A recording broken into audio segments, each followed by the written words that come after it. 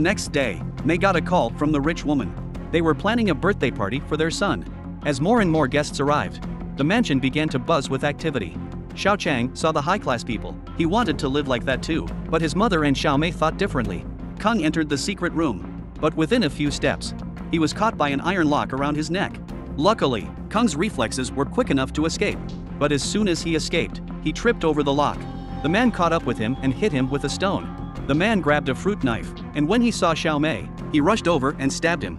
The father was furious and pulled out the fruit knife on the floor. He stabbed the rich man directly in the heart. At the end of the story, the rich man and the murderer died on the spot, and the father never showed up after he killed him. 3 years have passed since then. Chang climbed to the top of the hill opposite the mansion. He used binoculars to look inside. Suddenly, he realized that the light in the basement was flickering. It turned out that his father hadn't escaped, but climbed into the basement. But the rest of his life would never see the light of day.